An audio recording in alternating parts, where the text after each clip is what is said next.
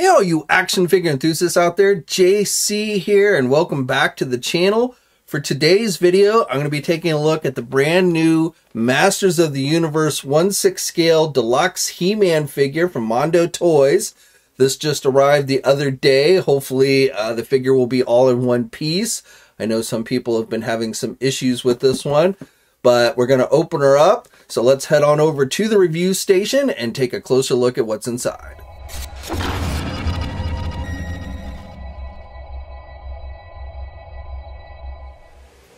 Now before we open her up, let's just take a quick look at the packaging with this one, which is pretty nice. So on the outer box here, on this outer flap, you get some really nice artwork featuring the 3 different versions of He-Man that you can have this figure displayed as. The Thunder Punch He-Man, the regular He-Man, and then the Battle Armor He-Man. So that's pretty nice artwork. You've got the Mondo logo up at the top. The rest of the box is fairly generic. On the back here, it's made to look like Castle Grayskull, and you do get this little bio here, but that's all pretty basic there. Now this front flap does open, so basically with a magnet. So you can swing this open and you can see the figure inside. On this side you've got an image of the figure, again standing in front of Castle Grayskull, holding up his sword. But again, it's nice how you can open up the box and take a look at the actual figure. So when you first take it out of the box, everything, including all the accessories and everything, are in this plastic type casing. The only thing not in there is this piece, which is separately. But everything else, it's a double layer thing, and everything is in there clearly so that you can see what you're getting. Okay, so here's a look at the figure along with all the accessories that are included with this deluxe figure outside of the packaging. Okay, so first things first, my figure did come out of the packaging all in one piece. I had no issues with the midsection. I know some people did, where I guess the glue was not done correctly or such, and when people would take the figure out of the packaging, it would essentially come out in 2 different pieces. But my figure, in regards to that, is definitely pretty solid. Now this figure does come with multiple head sculpts, but this is the one that comes attached to the figure outside of the packaging. And I gotta say, it looks pretty good. I mean, definitely He-Man here looks pretty pissed off, but nice skin tone. I really like how they've done the skin tone on this entire figure.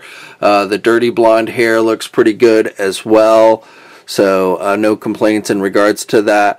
I will say that the head is a little loose there as far as like the back and forth movement. It does seem to fit a little bit loose there on the ball joint, but nothing too major there. But definitely I like the sculpting with this one. And then of course this is the classic harness piece that they've got on the figure when you first take it out of the packaging, which I think looks pretty good. There's some scratch marks on the red up here on these red squares, but I think that's supposed to be like that to give it some kind of wear and tear to it. The red is a metallic red, and then again you've got some silver kind of coming through there. The harness itself, it's a dark gray on the harness pieces, and then you've got this lighter silver here in the middle, and then also his symbol on his chest, his classic symbol, is done with a little bit brighter red than what is on those square pieces on the harness. But overall, I think that all looks really good. He's got the wristband. This one here is gold, and so that one looks pretty good. And then he's got this different one here, which looks more like for the shield and stuff. Now one thing I do want to note, on the back of the figure, you'll notice that there you can slide his power sword in there in his harness, which is kind of reminiscent of the original toy. But I think it would have been kind of nice if they had included like a sword sheath or some little extra clip for putting the sword on his back. As it is, again, you can just kind of slide it in there like on the original toy. Now moving down to the midsection, so first of all, the figure, the loincloth is done with a soft goods material, so it's actual, feels like fur, which is nice. He does have some brown shorts underneath there, but I like that they've included that. Also same with this around the boots is done with an actual soft goods type material, so it looks like actual fur. He's got the belt here that is matches up with this wristband, same coloring and detailing and everything. And then again, good skin tone throughout the figure, and then nice detailing on the boots. I like the way they've done the ankle joints here, so you don't actually, it doesn't even look like he has like an ankle type joint until you start to move the foot around. So I like that, and it actually does have pivot and everything. So they did a good job there of hiding the actual ankle joint on this figure. Now, as I mentioned before, you do get a couple of different head sculpts with this figure. So you get the one that's attached to the figure when you take it out of the packaging, and then you get this one that is a similar design, similar paint applications, but a little bit different expression. He's gritting his teeth here. And then this middle head, which honestly doesn't look that great on the figure, but it is in keeping with the original toy head sculpt, so I understand why they included that. But being that the figure itself really, it has more of a modern feel to it, I can't say that classic toy head sculpt works terribly well on the figure. But here's a look at that second head sculpt with the gritting teeth, and this one actually fits a little bit tighter on that ball joint. So this one fits a little bit better than the first head, and you can see that is the ball joint there for this figure. And then finally here is the classic toy head sculpt with the light yellow hair.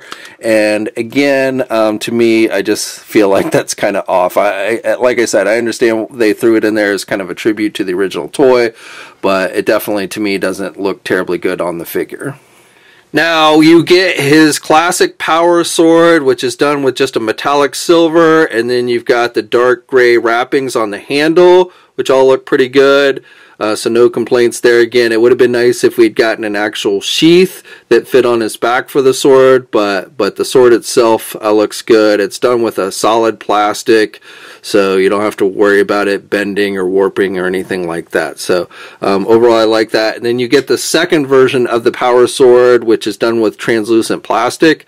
So I guess this is meant to go more with the Thunder Punch He-Man, but to me it's more, it kind of is reminiscent of like when the lightning is hitting the sword and he's transforming into He-Man.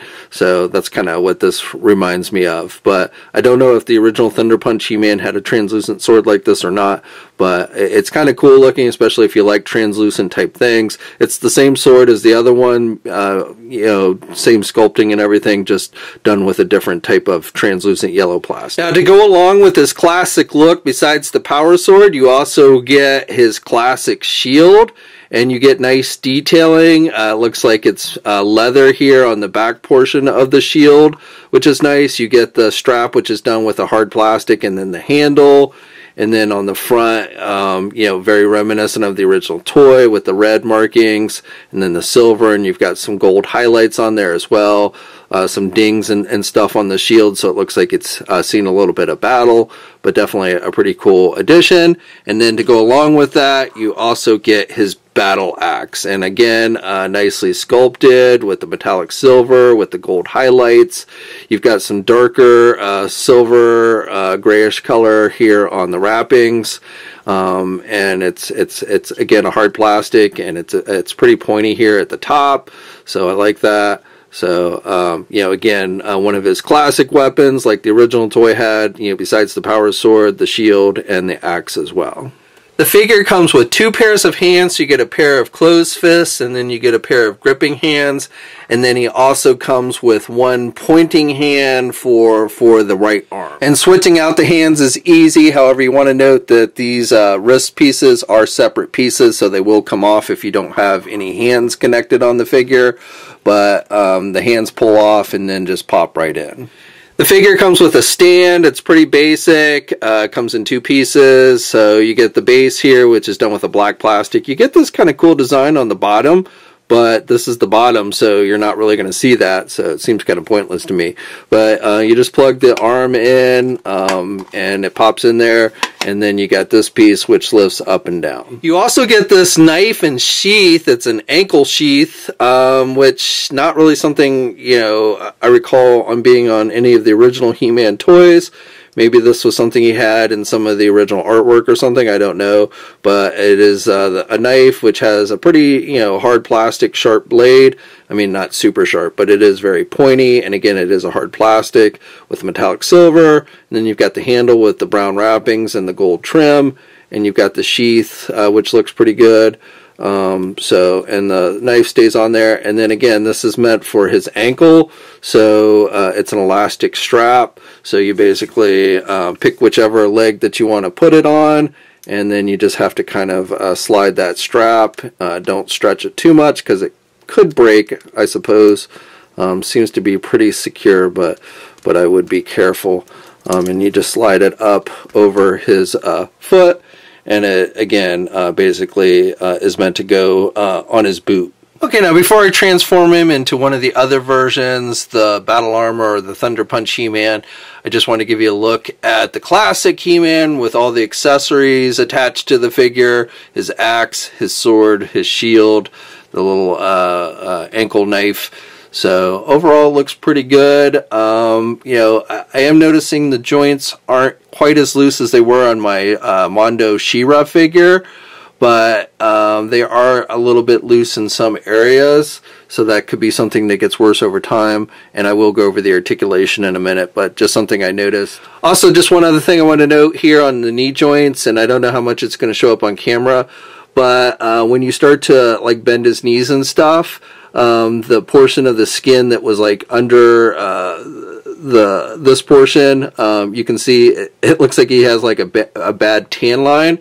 So it's a little bit lighter skin tone there. So that is something you notice a little bit when you start to pose the figure and bend the joints a bit. It's not anything major, but definitely, again, when you really bend those knees, you kind of notice that. Also, one other thing I want to note here, again, no sword sheath for putting on the back of the figure.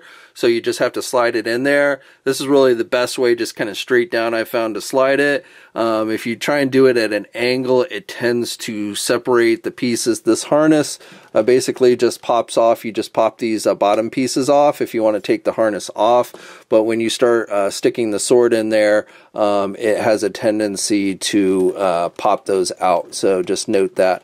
Again, it would have been definitely nice if they had included a sheath that actually attached to the harness for the figure. But to take the harness piece off, you just pop those off. It's easier if you take the head off as well, and then it just comes right off. Now you, of course, can display the figure with no harness at all, so there he is bare-chested. But let's go on and stick on the Battle Armor harness. So this one is a hard plastic that is done in just 2 pieces. So it feels like it has some magnets that keep it in place. So what you want to do with this one is you just split it, and then you put the back piece on here. And then you put the front piece on, and it should just click into place like that. Now you'll notice that right now there is no symbol there, so unlike the original toy that had the little flip thing to mimic the battle damage, with this they just gave you 2 different versions that you can click on. So the one that's not battle damaged, or the one that looks like has been beat up and had some sword scratching on it and such. And all you do is, again, it looks like they've used a magnet, so you just have it put it in place like that. So it will move a little bit, so that's something to note. If you want it to be absolutely straight, be careful when you're fooling around with the figure. But again, it just pops on there with a little magnet, and that's the regular clean version. So pretty cool overall. And here's a look at the back of this harness piece for the Battle Armor He-Man. And again, to give you that kind of metal scratched up feel, you've got some lighter silver scratch marks all throughout the back here, which looks pretty good.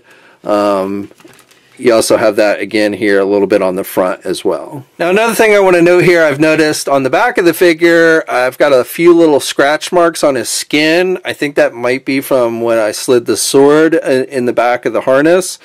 So just note that, you know, if you slide things back here, you might get some dings there on the skin tone. And then to transform him into the Thunder Punch version, so again, you get another harness piece that it looks reminiscent to the Thunder Punch He-Man figure.